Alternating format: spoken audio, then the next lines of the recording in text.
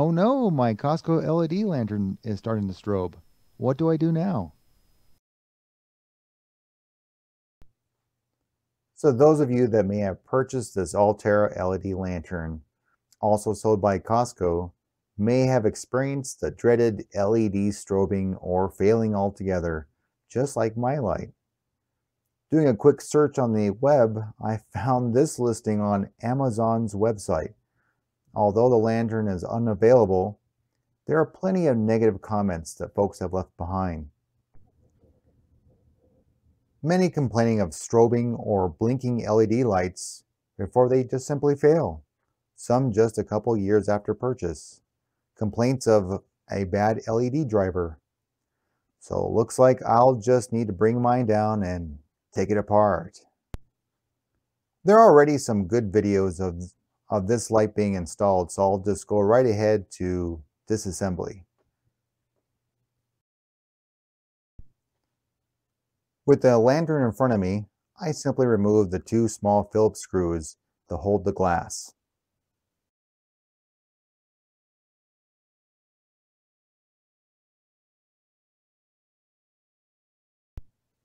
Next, I remove the three small Phillips screws to hold the aluminum disc heatsink.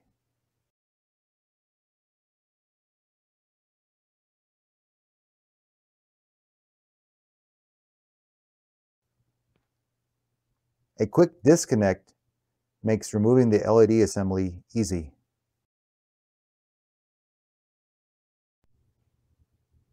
Notice that the constant current driver is wired between the main house power and the photo cell. Note the connection of the wires. The neutral or white wires are all connected together, while the red wire from the photocell is directly connected to the black wire from the constant current driver.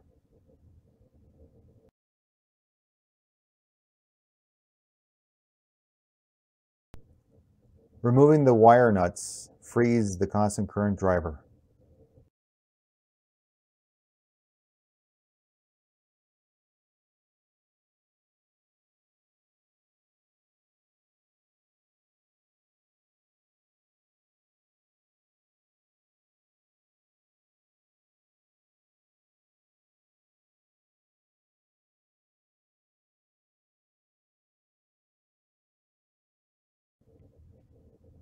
Here's a close-up of the constant current driver.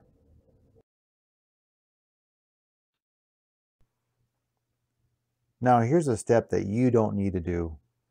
Knowing the values of the constant current driver, I can test that driver with a couple of 120 ohm resistors in parallel. After hooking up the constant current driver, I should be seeing a constant 350 milliamps and around 21 volts. But as you can see, it's swinging wildly back and forth. This is what's causing the strobing. I need to replace or repair this. Oh, major bummer. It looks like after opening the inside of this, it's all encased in this black epoxy. There will be no way to repair this. It's replacement time. So, doing a quick search on Amazon for a 350 milliamp LED driver and then sorting by low to high, I kind of run to a bunch of different miscellaneous versions, and then I came across this Mean Well constant current LED driver, and this one happens to have a lot of different available drivers, but unfortunately it's typically 6 to whatever price plus $5 shipping and handling. And for grins, I found the local website, and sure enough, there they are from LED Supply. They sell the Mean Well APC series driver, and I was toying with doing the 12 watt, which would be what's matching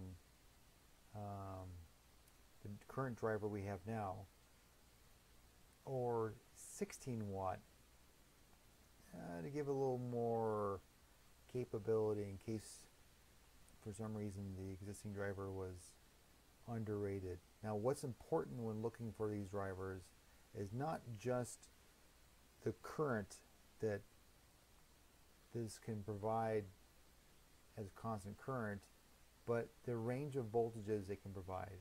So in this case, the output voltage for the 12350 is 9 to 36 volts. Now, if you remember from the label, it is the output voltage was 18 to 33, so it meets that. So we meet the constant current and we meet the voltage range. This could replace the LED driver that we're looking for. But if we wanted something that was a little bit more robust, here is the APC-16-350, which is also 350 milliamps constant current, because we need that constant current. Has a little better range of voltage, still within the margin that we need. This one's 12 to 48. What we needed was, again, 18 to 33. And it can provide up to 16 watts of power. So this one might be a little more robust for the needs of this this particular lantern. And if we choose a 16 watt, you can see it's $6.44, and according to them, it's free first class shipping. Huh, how interesting. Oh, there it is. Okay, so you can see this is rated IP42. Now, as it turns out, I was able to find the manufacturer of the existing driver, and I guess it's Espen Technology. And I found the exact driver, the VEL 120. I'm assuming that's for 120 volts, 351, 20H3, and I believe it's a max power 12. There's a voltage range of 18 to 33, the output current of 350, and its minimum start temperature, which it claims it's minus 30 degrees Celsius, which I believe is like minus 22 degrees Fahrenheit or something like that. What's important here is, okay, let me go back to, oh, here it is, the IP rating. The IP rating of this one is IP20. Now, at first I forget what all the little ratings for IP means, and so to look that up, I found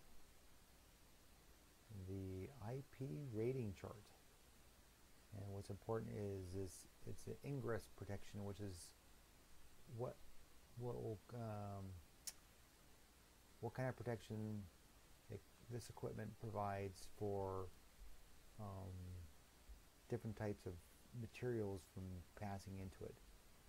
And that could be solids, it could be liquids, and the first one is IP20. So the first letter being 2 prevents small fingers or similar objects, it prevents fingers or similar objects from getting into it. It's plastic encased, obviously it's going to be fine. Level 0 on the second digit is not protected against, it's not affected against any kind of liquids. So even though looking at the cover it does say drip protection, it's possible that this might have been a custom version especially for Altair. Now the APC version is IP47, which prevents most wires and screws, etc. From penetrating it, and I'm sorry, it was IP2, so it's dripping water, so it prevents some dripping water from getting into it. So I would imagine the APC Mean Well constant current driver would probably be a pretty good fit. They have a IP67 version, which prevents any kind of water from getting in there. It's about $9.99, about $10. So if you're not comfortable with that one, you can always go with this one. Lastly, back at the Espen Technology website, I did find that their LED drivers are supposedly to have a 5-year, 60-month driver warranty. So perhaps you can contact Espen and see if you can get them to replace your driver free of charge.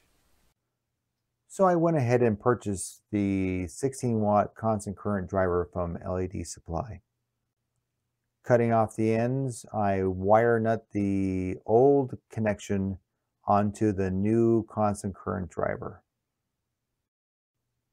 I did a quick test to see how the new constant current driver will look inside the top of the LED lantern. Now, unfortunately, the bolt holes don't match, so I'll have to rig up something.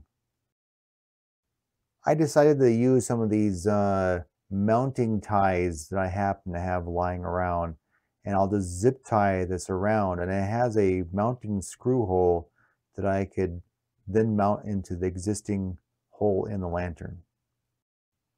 Looking through my junk screws, I found a M3/8 screw that would fit just fine. I wrapped the zip tie around the constant current driver so that it faced down towards where I wanted to mount it in the lantern. Now here it is, all screwed in with the washer and screw and the zip tie and some wire nuts to finish up the job. Since I kept the quick disconnect, it was easy to add back the LED assembly. Add back these 3 small screws and then the 2 larger screws, a hole in the glass, and she's all done. So here it is, all assembled and running. Well, I hope this video helps you in your attempt to fix your own LED lantern. Thanks for watching.